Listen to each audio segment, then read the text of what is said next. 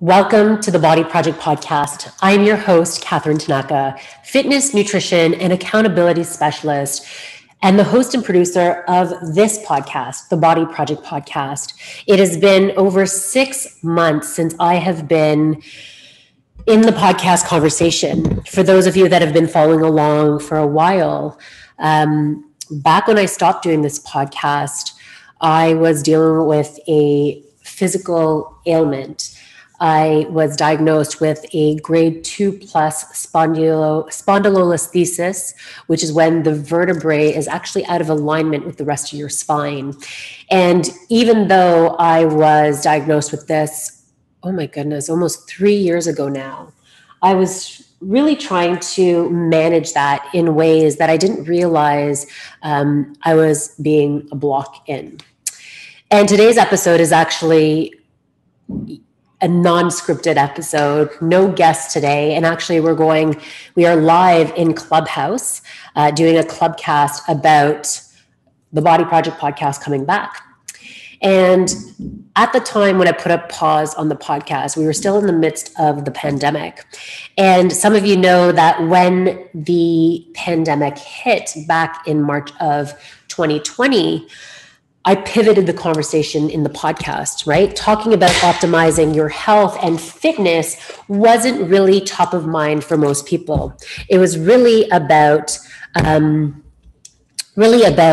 how do we manage during this uncertain time? And so I brought to you guys some of the best fitness mindset experts in health, mental health, and well-being to really talk about how do we manage in times of uncertainty? And I know that those conversations have served so many. And in fact, they are still serving many because unbeknownst to me, I've been getting tens of thousands of downloads around this conversation.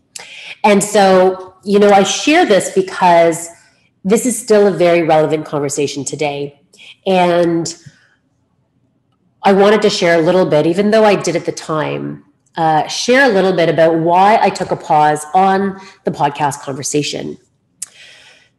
When you put boundaries in your life and when you put yourself first, you are giving a distinct signal to your subconscious, to yourself, to your personal energetic body that you are worthy of the time, of the space, of what needs to be done to heal. And I didn't really recognize this at the time that I put my podcast on pause. At the time, it really was because I didn't have the bandwidth. I was, working full-time, training clients one-on-one. I was running my online studio and then my in-person studio, and then my online studio in COVID, really supporting my clients to show up for themselves. And then I was running my online program. I run my signature 100-day protocol where I support busy working women to transform the trajectory of their lives through fitness as the gateway to their greatness. And because of that, I was running this podcast, right? So 3 to 5 hours a week was taken up by the Body Project Podcast, really curating the conversations, finding incredible humans to interview, and really bringing you as much value as possible, right? And on top of that, all the other business behind the scene pieces that go on, like being the accounts receivable, being all the facets of my business, and having to be a mom to my 2 incredible kids, and also wifing it at the same time. And because of all these pieces, I just didn't have the time to take on my health, right? With a grade 2 spondylolisthesis, I was in conversations with one of the top back surgeons in Toronto, Dr. Raja Ramprasad, about what I would need to do surgically to address this grade 2 and this severe stenosis on my left side and this moderate to severe on my right side, right? And when I spoke to him back in, I guess it was end of May, early June of last year about this consideration, it was really about doing a full spinal fusion, right?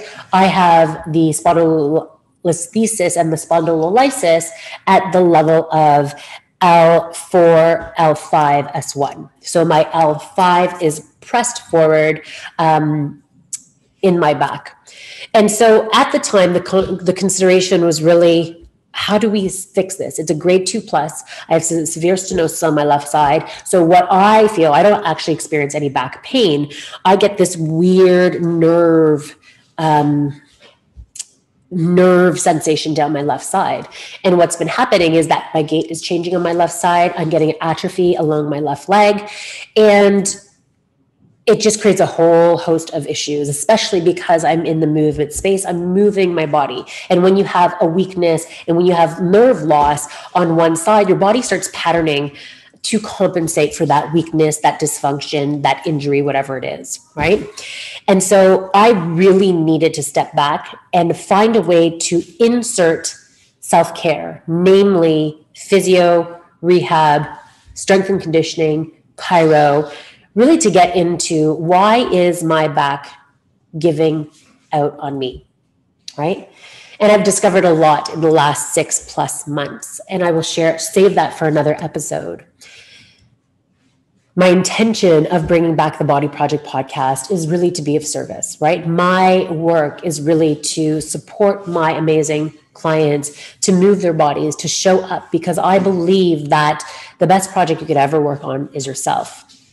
And in saying that, I believe that movement is medicine, right? Movement based on evidence-based research allows you to get into your breath, allows you to physiologically change your hormone response, how you're able to manage your mental health. And so fitness to me is really the gateway to your well-being, to your greatness. And so I believe that this conversation is as important as the work I do one-on-one with my clients.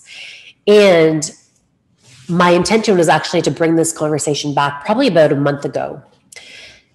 As we all know, the world has been an interesting place of expansion and contraction and rejigging and resetting, not only with COVID, but with all the atrocities against the Black community, with George Floyd, with all those things that we as a collective humanity really need to take a look at of how we are advancing ourselves and each other and supporting ourselves in deregulating and de-escalating the conversation towards racism and shifting how we fundamentally love each other.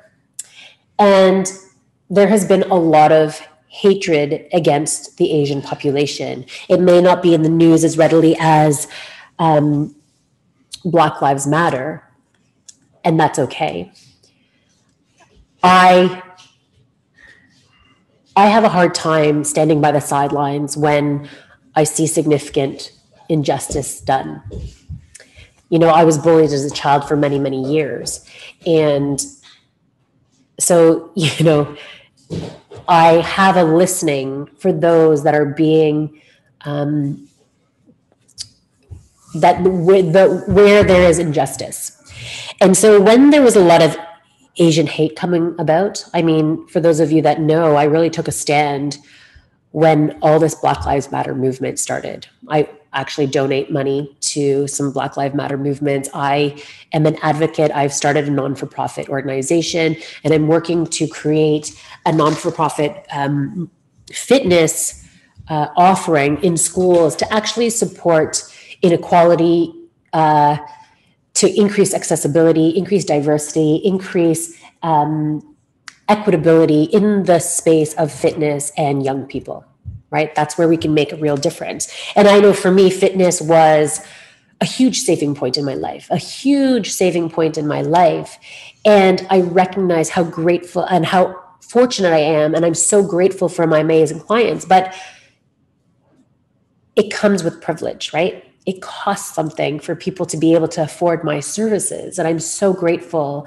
And I receive the abundance of that so magically. I also recognize that there are so many that don't have access to this. And so how can I step up and give access? How can I step up and increase the equitability and the accessibility and equality around getting in your body, getting in your breath in a way that can be transformative, right? And so that is a part of my mission. But also in saying that, the conversation around the Asian hate is very dear to my heart. For those of you that don't know, Tanaka is a Japanese last name. I am half Japanese. My father is Japanese from Hokkaido, a little town in the mountains of Furano in Japan. And I feel a responsibility, as I do with my clients, right? As a fitness professional, we are trained to request of our clients to get comfortable with the discomfort in their body, right? We, on purpose, challenge our clients and push our clients to move beyond themselves, past that threshold of comfort. And so as a fitness professional, I think I'm capable and well-equipped to have this conversation. And so my intention with this month being Asian Heritage Month is to get into conversations with really powerful fitness professionals, movement professionals that are also of Asian descent, right? Because I think that we can have really progressive conversations that will move the needle forward, using fitness philosophies as the access point to encourage these conversations of how can we bridge the gap? How can we elevate ourselves as a community, the Asian community, that will also elevate all boats, right?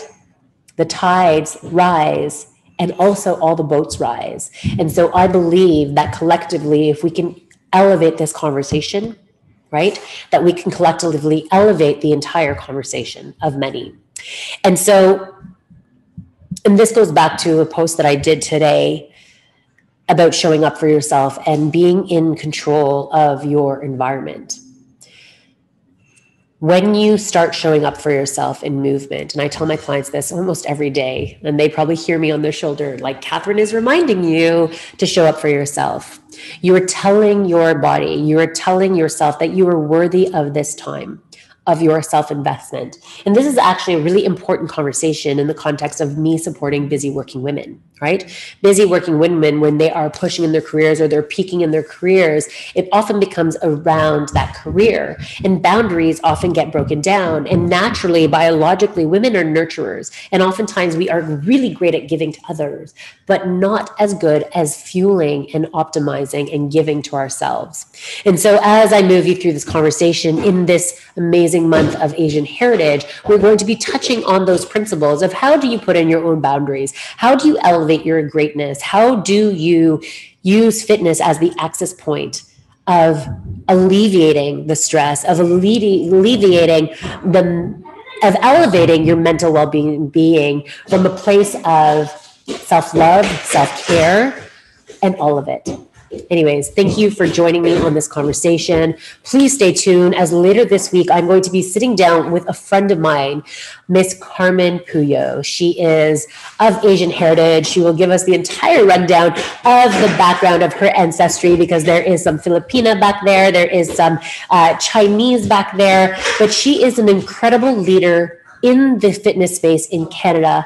And I'm excited to speak to her to dive into not only Asian Heritage Month, but to dive into the conversation around movement being magical, of fitness philosophies, allowing us to elevate, right? Raising the tide to raise all boats.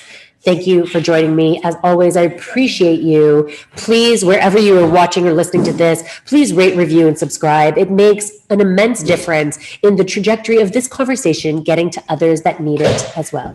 Bye for now.